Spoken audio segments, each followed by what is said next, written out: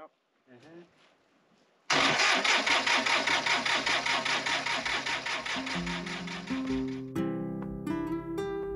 Hi and welcome to our channel. Last week we started fixing our digger. When I say we, I mean Luke and Ashley. And it wasn't going quite so well. So I turned the key. Basically. You want to step back just in case it explodes? No. Whoa, whoa. Let's hope they can solve this problem and finally get the digger going.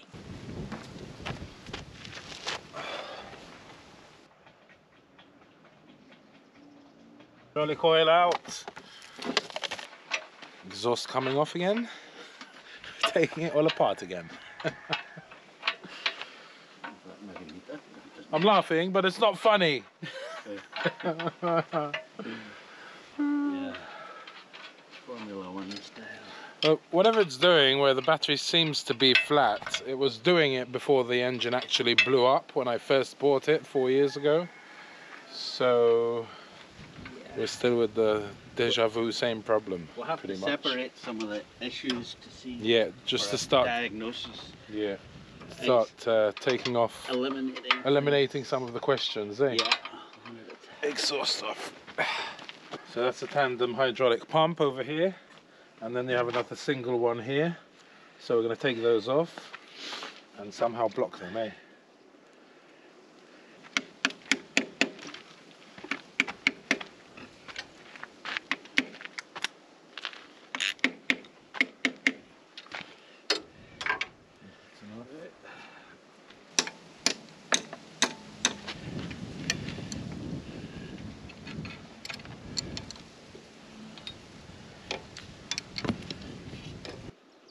I think we're back to taking the pipe out of the bottom of the tank as well.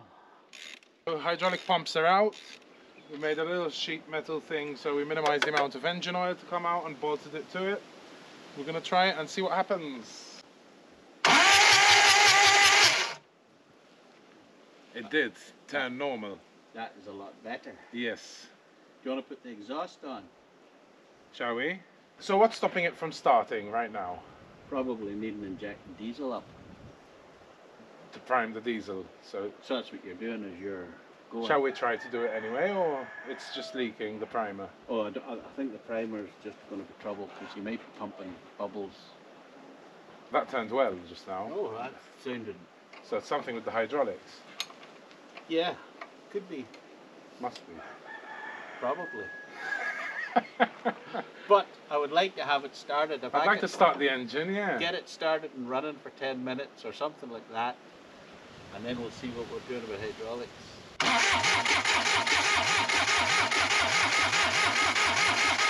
Right. I saw smoke. She's getting diesel. Okay. Smoke is diesel. Yep, it's burning, eh? The thing is, look, you see if there's some sign that she's started and you think, yeah, she's started. If that oil light's on, switch her straight off again. Okay. That light should be out. Ready? Right?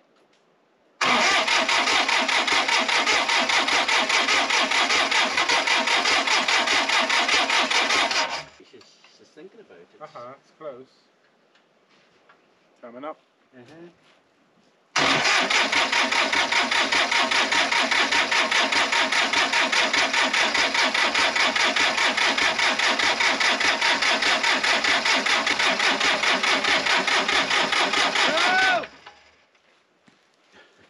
Nearly. I think we'll let it. This is the most noise you've gotten out of it. Yeah, we have the hydraulic pumps disconnected. So that means that has a problem. But now we're trying to isolate the problem to the engine, to get the engine going, to know if that's good. Wow. Tea! Nearly, eh? Give the start. Thank you, Ashley, for coming. Tea time! Hey, it's not going yet. See the amount of smoke? Yeah. That is incomplete burnt diesel. So I think we're injecting plenty of diesel. So it's the heat. I think it's not getting quite enough heat to get it to ignite. I think if she was hot as an engine, if she was hot, she'd probably go. Blowtorch. Okay, a new day. Hopefully not new problems.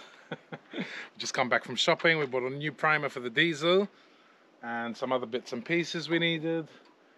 We've got a gauge for the hydraulic oil, so then hopefully once we get the engine started we can figure out what's wrong with the hydraulics and why it's pulling such a load and not allowing the battery to power the starter once the hydraulic pumps are hooked up. So now we are ready to turn the key and just make sure that diesel's getting to all the right places, and then we have another problem with the heat plugs, but I'll talk about that later. We also got a new bulb for the oil light, so we'll put that in first. That's the ignition reconnected, and we put that in like so. These people with small hands. That's it. Ready? Uh-huh.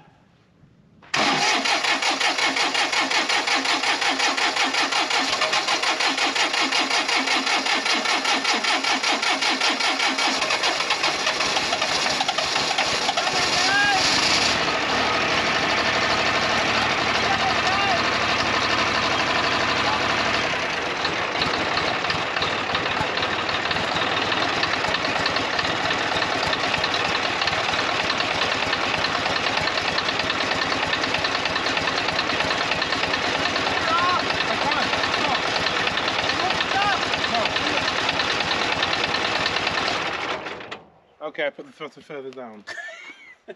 So it started, but why did we turn it off? Because I need to tighten these. Oh, okay, I thought something was going to blow up. Well, it started! Well, what was your oil Is light? that's good, no? That's I don't know, I was too that's panicked. Good. That is I was good. too panicked to even look at lights. I'm sorry. Right, we want to just check a couple of them.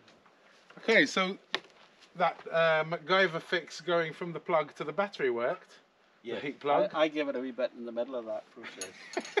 I saw you. Woohoo! Step one, engine started.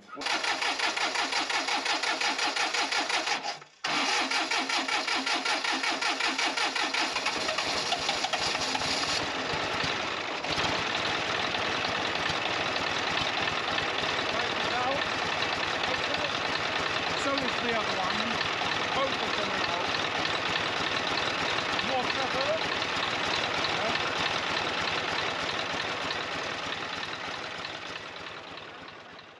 Say the tappets are needing adjusted. The? Tappets. Yep. The valve. So I've got all the hydraulic piping back into place and even the exhaust and everything. So I'm going to fill it back up with hydraulic oil and see what happens.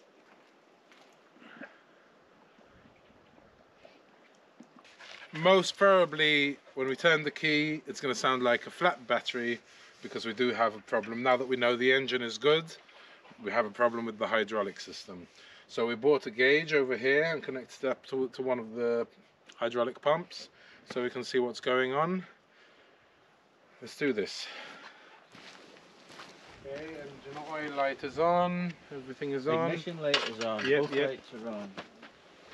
Okay. Here we go. Right.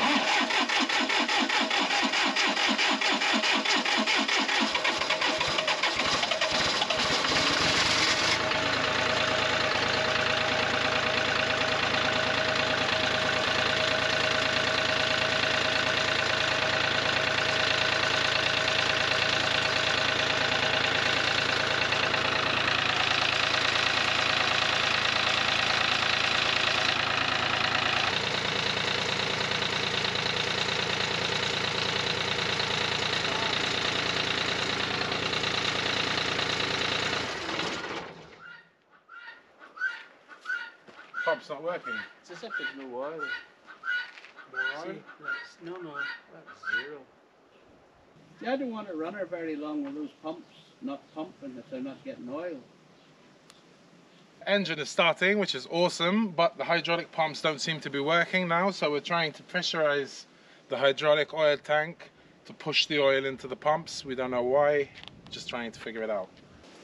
I mean, well, I think we'll start her and then we'll give this a jag with an air Okay. compressor and see if that's enough. Right, so I'll count to 10 and Yep. then you go. Yep. 1, 2, 3, 4, 5, 6, 7, 8, 9, 10.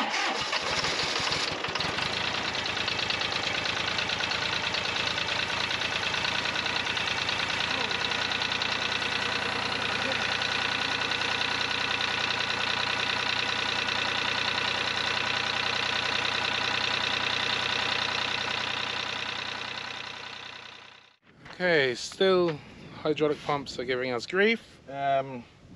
So the engine does need setting, the valve tappets need to be set. So we bought this nifty little tool, a feeler gauge, to do that. So he's going to open the engine, so then we're more comfortable in putting it full throttle to try and pump that hydraulic liquid with those pumps into the system. So this may take a while, apparently. And I have a tool I never knew existed. I tell you, my apprenticeship is going on leaps and bounds. Rocker cover off. That's the rockers. And that's huge. Okay, removing the heater plugs to remove compression from the engine. Right, I'll do the feeler gauge and the screwdriver, and then you open that. Okay, this and way? Then, and then relock it. Okay. Or you can use the ring spanner. That's not too bad. That's not too bad. Not too bad will do, right? For now. This one is awful.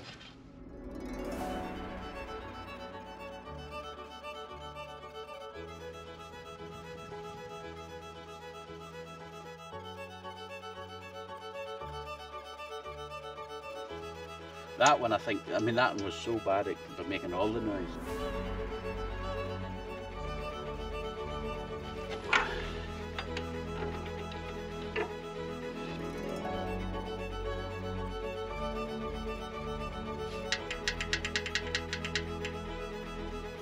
Right, I think we can just do that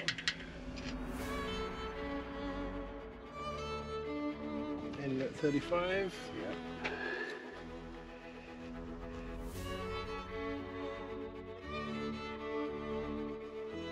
Yeah, go that tight. Yeah, that's right.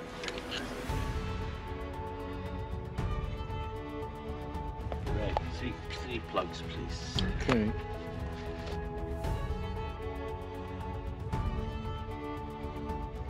Left, far that way.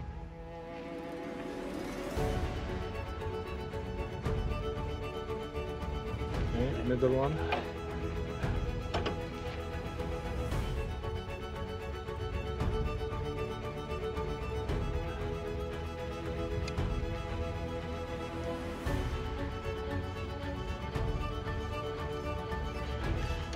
We put this in.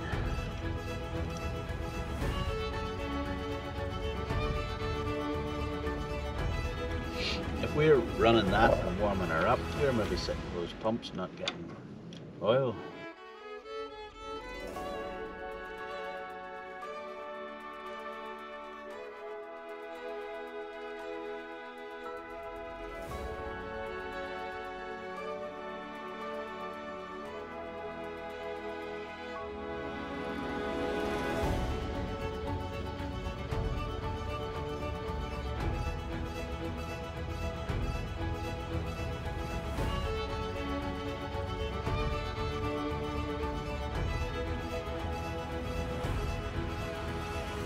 While the boys deal with that problem, there are a few much needed things to be done on the farm this week. One, hoof trimming. That's always a job I really don't like because I never had the proper tool. We had bought trimming shears that are way too hard to close, so it's really hard when you're struggling with a goat.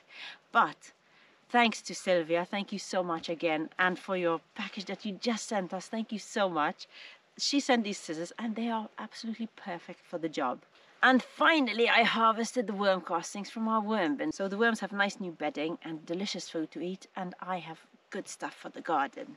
I am keeping the update short and sweet today, but I'm going to take the goats home and I'm going to go and see what the boys are up to.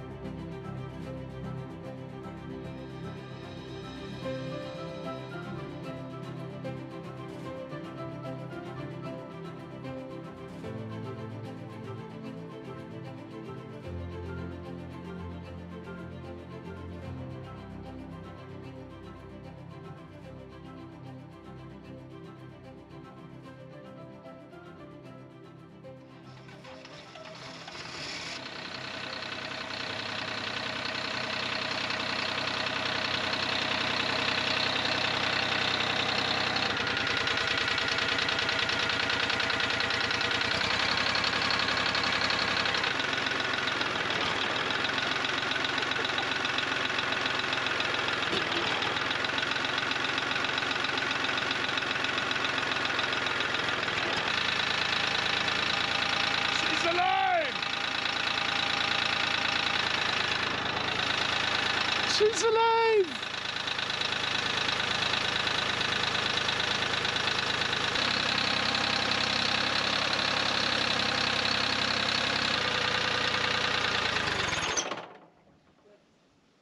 That is the ram, the blade. She shouldn't be stalling like that. She's getting virtually no oil. Right, well that's all that pump's doing. It's not doing your tracks and it's not doing the main digging. The tracks as well? No, it's not doing your tracks. No. Um, It's just the blade and the extra service, right? yes. Okay, so the hydraulics seems to be working very little, as you just saw, but we figured it needs more hydraulic oil. It was quite low, so I just spent my monthly food budget on hydraulic oil, 60 litres of it. So we're gonna fill it up and see what happens then. Yeah. And it goes. 95 euros. Can? Looks thinner. Yeah, maybe. Full of hydraulic oil. Attempt 6,000.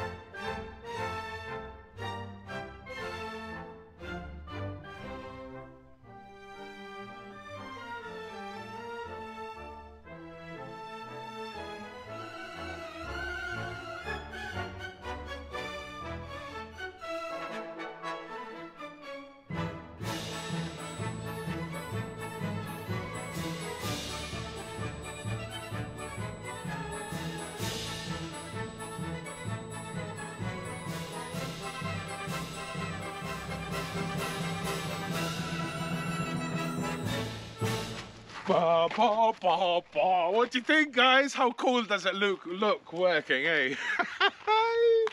Man, oh man, I can't believe we actually moved it. Now, I could use it like this, but once we're in it, we might as well fix the huge problem that we have with the hydraulics. Now, in the middle of that, underneath, there's this thing called the swivel joint. And the seals have gone, basically. There's 7 slipper seals, there's a couple of O-rings. It's spewing oil out of there. There's so much muck. If we had to try and... we could use it, but we'd be losing so much hydraulic oil, and it's like 5 euros a litre. Doesn't make sense. Once we're in this far and it's all partly taken apart, We even pulled out the seat here, which I have to get reupholstered, and maybe get a seat belt so I don't fall out when it does work. So we're gonna have to pull that out, the swivel joint, and it is really complicated. It's like under all these hydraulic pipes. It's gonna be a full day's work to get it out, a full day's work to replace the seals inside, and then a full day's work to put it back in. And obviously I have to find the seals, so I'm hoping to message my mate Max in Malta, who's been supplying me with parts for it throughout this past year. So Max, thank you very much. I couldn't have done this without you. You have no idea how appreciative we are, really. I do still have to order the parts, the seals themselves. So I think Ash, once we get it out, Ash will be going back home, and then it'll come back out when I actually get the replacement parts. Once I'm thanking people, I can't end this video without thanking Saint Nick from Project Portugal for putting the engine together, for rebuilding it. You did an amazing job. I love your work, Nick. You are awesome. I just love the way, same as Ashley, how you guys think, like all this, it's just so logical. Obviously you have to have the knowledge to back that up, but I just love watching both of you work. Ashley, I'm going to keep thanking you every video because what you're doing is absolutely amazing. Make sure you tune in next week where we hopefully get that swivel joint out of this digger, who has no name yet. Well, we did say we won't name her until she's working, and she's kind of working, right guys? So I think we're going to call her Constance. Her name is Constance.